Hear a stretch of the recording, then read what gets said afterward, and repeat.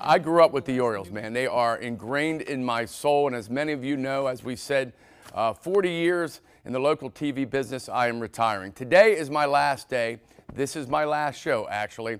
We're calling it semi-retiring here at WBAL. I'll continue to do the Ravens pre- and post-game shows for WBAL radio upstairs and work with Pete Gilbert on Sunday Sports Extra here on TV-11 during the football season.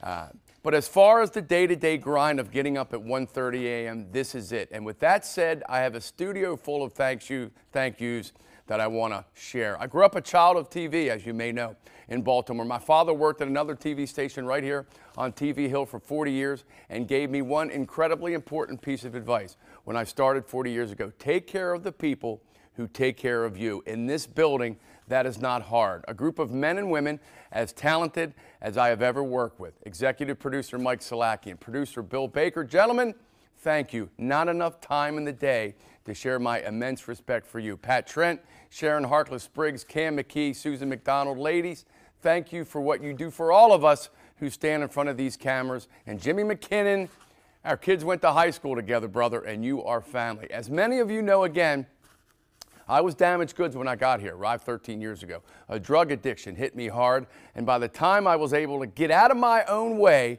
and listen to the people who were trying to help me, I had lost the respect of my kids, gotten fired from my job at Channel 2, and was in deep trouble.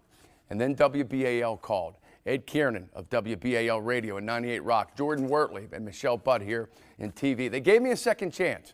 And now Dan Jarris and Tim Tunison have allowed me to share this studio with some truly remarkable men and women. A collection of talent second to none. First, my good buddy Stan Stovall, Jason Newton, who you just heard, Ava, Lacey, Theo, Jen Franciotti, and my own guardian angel here at WBAL, Mindy Becerra.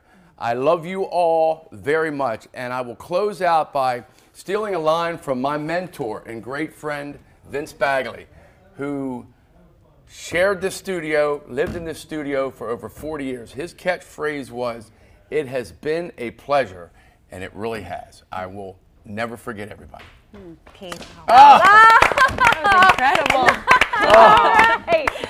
Only this man can get the two birds The Ravens here, and right? Orioles. That is very cool. That's fantastic. Keith, you're a class act. We've loved every minute of you. No one knows more people in Baltimore than this man right here, Keith Mills. He knows everybody on every level. And for you, you treat everybody the same, no matter who they are. And that's always been one of the most genuine qualities about you. You are an amazing man, and we have been so lucky to have you here. We all feel the very same way. That's extremely humbling, man. And I know you were always asking me for reports in Florida because you spent a lot of your time there, but please, I want to hear from you, but I do not want to hear about Florida weather because I'm going to be so jealous. So call and tell me how bad it is down there. I can call and say, it's 75 at 7 o'clock in the morning. Ladies and gentlemen, my friends, you are the best. Thank you very much. This has been a very humbling experience throughout the week. Oh, we love you, Keith. We really do. Thank you very much. Yeah. Thank you very much.